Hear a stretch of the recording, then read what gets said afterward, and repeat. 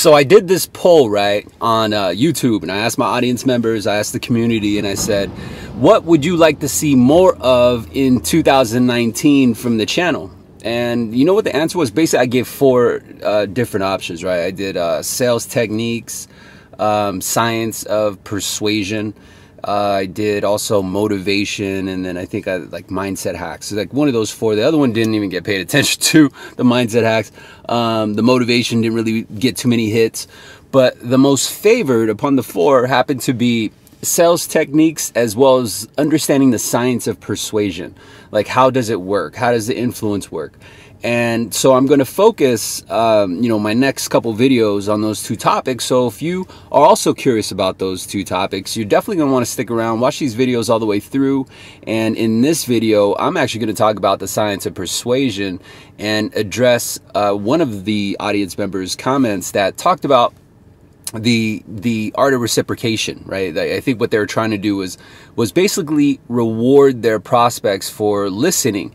And their method of rewarding them was basically complimenting them, kind of giving them that attaboy, that compliment of, hey, you're doing a great job, you're doing so good. And their strategy was basically doing it up front. And they wanted to know how I do it, because they mentioned that when watching my videos, I do it most of the time unconsciously, or subconsciously, I should say. Unconsciously. Can you imagine I'm just driving like just unconscious? Anyway, I think what they're trying to say is that I have kind of this natural adaptation of using that method in just the way I talk, by assuming that anyone here in this audience or watching these videos are go-getters and they're self-motivated. And that's probably why not too many people actually chose the motivation option when I asked, what do you want to see more of? Do you want to see me doing more videos about holding you accountable, doing curse words? I get those features all the time, or those comments all the time. In case any of you guys would wonder, he's like, hey man, hey D man, I noticed you PG-13'd your channel up, bro. Like you're not really cursing as much. And I think that we all grow, right? And we all have to really take a step back and understand why we did certain things. And I think that the comment from this particular follower and trying to learn, what works and what doesn't work, is because they took the time to analyze what they've done and the results that they're getting. And so it's called split testing, basically, right? Like marketers use this method called split testing. And so they want to see how the reaction is, or the comments differ if you use, marketing method A versus marketing method B. And so while I'm sharing content and while I'm sharing value, I'm also paying attention to the small details. Like, what content gets more engagement? Is it the one where I'm coming from the gym? Is it, how does that compare to the videos that, I drop a curse word or 2, and then also compare it to the ones I'm doing from the home office or the ones from the office. And so I consider those things because it's always important that once you spot something that works, that you build off of it, and then you move on. So to get back to the topic of this story, I'm going to share with you a few key ways of how to use and understand the science of persuasion when you're trying to, basically what they were trying to do was influence the reward of compliance. So in other words, if the prospect listened to what we gave them as instructions, we want to reward them so they understand that they did a good job, and they would be influenced to continue listening to us at times that we're in need. But I believe that there is a more effective way. We just need to understand the science of basically the persuasion, right? The how they are influenced to take action. And so that's what I'm going to talk about in this video. Stick around. Let's go. What's up, everybody? Welcome back to Sales Remastered. My name is Daniel and I'm your host. And in this episode, we're going to talk about the science of persuasion and how to properly reward someone for listening to you and basically doing what you tell them to do. Before I get into that topic, for anyone who's watching and anyone who attended the seminar that I did this past Saturday on December 8th, I want to thank you very much for giving me your time. Whether you logged in on the live stream or you came in person, it was an honor to share some time with you on that early Saturday morning. I know it was a short notice, and I know that, for some of you guys, it was definitely a drive. I had people coming out from 30, 40 plus miles away. And it's an honor to have that type of compliment of saying, hey man, AD, I'm gonna sacrifice my morning, you know, my Saturday morning. People are coming in there hungover. People coming in there smelling like pine cones and skunk and shit. And hey, it's how, you know, I mean, it's legal now, right? But anyway, I appreciate you for giving me your attention, and I am certain that seminar in itself gave you some gold nuggets to basically increase your business this week. And that is the whole motive of actually making these videos, is I want to give loan officers a resource, or anyone in sales really, because I have a lot of audience members who don't even hustle loans, bro. They don't hustle loans. They don't got an NMLS license, but they use the art and the techniques that I share here, and they adapt it to their own method. You know, I got an audience member who just sells cars, and this is a young kid. He's like 22 years old, and just by, you know, listening to the content over and over or practicing it each day, he, as a 22-year-old, this guy's clearing like 10, 15 G's a month, which is not bad considering that they're only, you know, 22 years old. And but it just goes to show you that these techniques, it's basically the science of selling. And so that's why I believe this channel should be called Sales Remastered, is because it's taking an old concept, it's taking an old form of something that has already been there, which is sales, and it's remastering it to adapt to current times and adapt to current technology so that it gets through the communication tools that we have today in order to persuade anyone from anywhere. And so in this video, I'm going to share with you a concept. This is the concept, okay?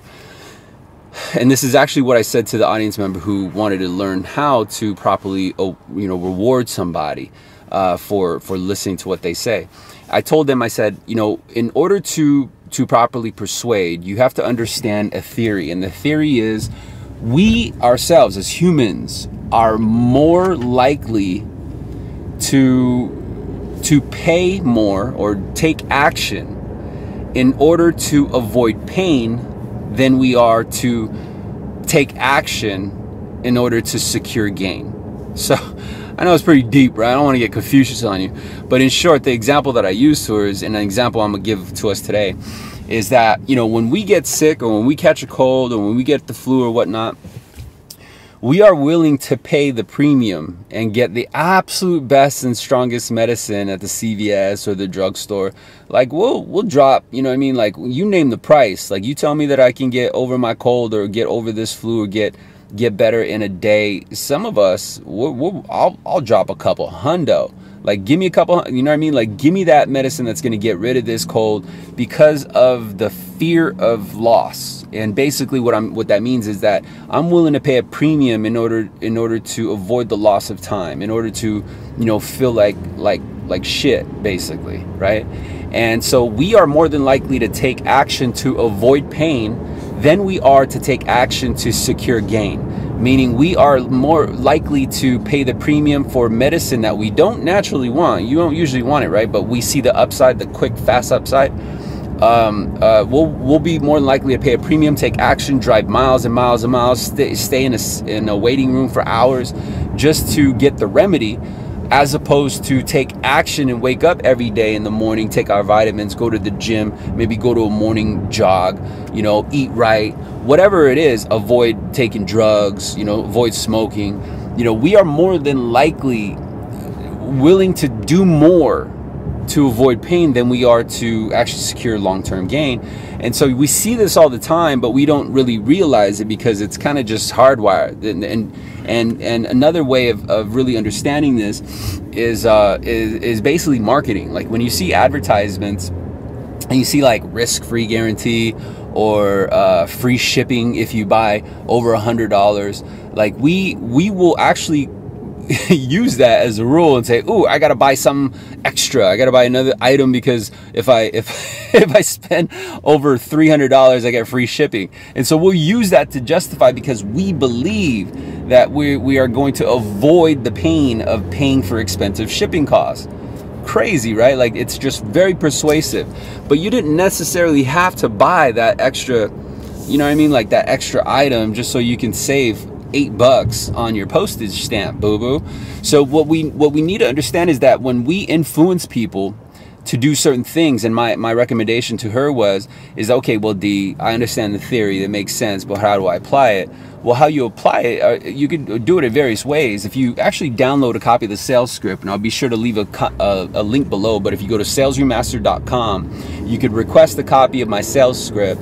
It gives you an ideal layout of how to use that form of persuasion, because it's helping you avoid pain within the wording, just within the sentence, because their request was, how do I do this on the front end, and outside of just the back end? Like I get it on how to do it on the back end, but I want to do it more on the front end. How do you do it more on the front end? And I believe what she was trying to do was dismantle the guard and kind of make them comply, make them want to give you more time. And if I'm correct on that, what you could do is basically use that script, or use the method within that script of how it's less painful. It's not painful at all. If anything, I'm the actual solution to you. I'm not the problem, right? You have to paint that picture. You have to position yourself, because when you're able to do something like that, and you're able to kind of be the resource for something that helps them avoid pain, they'll actually look at you more favorably than someone who helps you retain gain or helps you secure gain. So think of it as the teacher method, right? Like we will be more than likely to avoid getting whipped in the ass than we will be eager to go spend some time with our teachers on a Saturday. right? If you really think about it, like the concept and the information that I give right here is basically a topic that not too many salespeople really like. If you think about sales training, like if the next time your company does sales training, or the next time you have an event that is focused around sales training, like a lot of people don't really like it. Like it's because they kind of combine it with the idea of school. And we are naturally wired to be like, oh man, I gotta go to school. Some of us are nerdy, right? So I get it. But at the end of the day, like no one really wants to go through training, physical training, mental training, whatever it is, because it takes time. It takes energy to compute the information and the data that you're actually receiving. So no one really wants to do it. But if you think about it, this is all that I give is basically training, right? So it's mentoring. But if you've ever caught all the videos, if you ever left a comment, if you ever kind of revisited and checked it out, if you spent with me already, 13 minutes on the damn video, then I want to let you know that it works, because the idea is to help you avoid pain.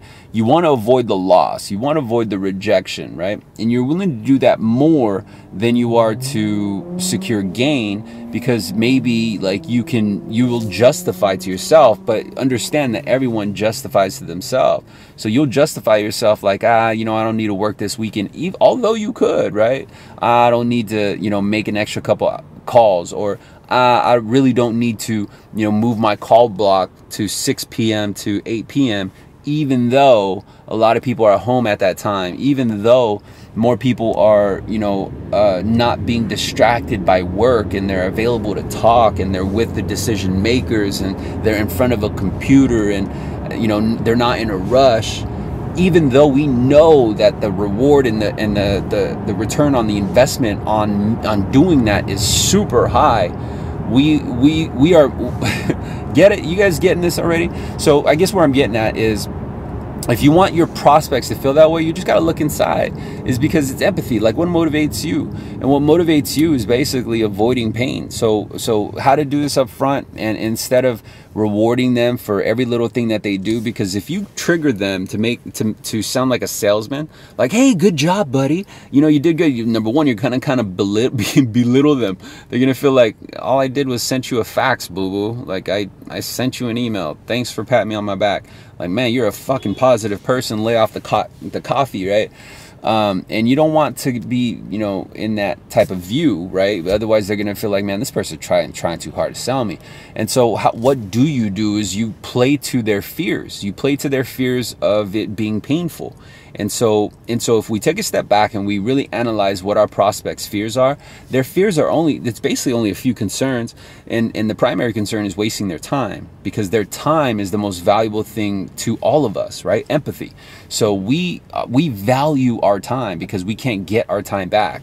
We value our time because we're basically exchanging something. So the time you've given me on this video, you could have done, spent maybe working out, or spent eating, or spent whatever it is that you were in the process of doing right now. You could have spent time to listen to Ryan's Roses or whatever radio show that you have in your local area. It's really just it's sacrifice, it's exchanging. Make sense? And so people value their time. They don't want to waste it. Also, our prospects don't want to be taken advantage of. And so this is why they say, I want the lowest price. I want the no-fee service. What are your best programs? Basically, what they're saying is they want to save time and they want to save money. So play off those emotions. And that's how you covertly actually give them an attaboy, but more importantly, you open them up so you can discover how to properly give them an attaboy. And our attaboy, instead of complimenting them for every little action or every little thing that they do, is that you want to understand how they compute information, understand what makes them tick, understand what makes them move. And so, again, that's deeper in the science of persuasion. If you want to learn more about that, I got something special for you. There is a small basic course that I have. It's called Closing Secrets 101. And it teaches you all about the science of persuasion. It teaches you all about the persuasive words. It teaches you all the sales techniques you need to know, from hello, my name is, all the way to congratulations, your loan funded. Like the entire process. I mean, granted, it's not as in-depth and thorough as the secret formula, but hey, this mini course, Closing Secrets 101, will ramp up your business fast, and it's going to just give you a surge of production, and thus, of course, give you a surge of fundings, and those fundings will give you a surge of cash income. And then when you're ready and you are actually able to afford it, take that profit that you've made from that course and go get the sales boost camp. Go get the secret formula. Hit me up and be like, all right, D, I'm ready, right? Like, get the mentoring that you need, boo-boo. Otherwise, all you're going to be doing, right, is just kind of sifting through all the free content, waiting for your chance to win. You're going through the trial and error. You have an opportunity right now to go to the link below, salesyourmaster.com. It's going to bring you to the course, right? So you're going to see the basic package, the sports package, and the premium package. If money's tight right now because it's the holidays, I get it. But, there are resources, whether it's credit cards or whether it's PayPal loans or whatever it is. If you really need a payment plan, hit me up directly. My email is on that website, but you can send it to help@salesremastered, and I'll connect you. But I want to know that you're hungry. I want to know that you hold yourself accountable, because the only people that I want to work with are those who want to win, like not persuade someone just to get off on them, just to get over on them. I want to know that you don't have a plan B. I want to know that you genuinely want to learn to earn, right? Like, you want to get your family up to that higher level. Like, you don't want to just go get that Gucci suit. And so although that's probably what you want to do, and hey, to each his own. But I really hope you appreciate this message. Go check out the Closing Secrets 101. It's a course that won't, not only pay for itself, but it's very thorough on how to get them from hello, whether it's inbound, outbound, whether it's soliciting through realtors or purchase methods, all the way up to congratulations, escrow close, or congratulations, your loan's funded. So it's gonna give you everything in between. So teach you how to do the process. It'll teach you how to do it efficiently. It'll teach you how to make more money, make more sales, make more, hit more unit tiers, and it's going to get you the income that you want. And if you don't have enough ducats or enough dough to get the premium package, which is the sales boost camp, in time, boo-boo, like, work your way up. But how to even take step one is you want to go to Closing Secrets 101. Again, click the link below, salesyourmaster.com, and it'll tell you more information about it, and I'll see you there. Bye. Yeah, gotta stick to the G codes. I keep a stick everywhere I go. I'm from the section where the Asians cold. Front line pressing if a nigga tryna get bold. Married to the streets, I need a wedding ring.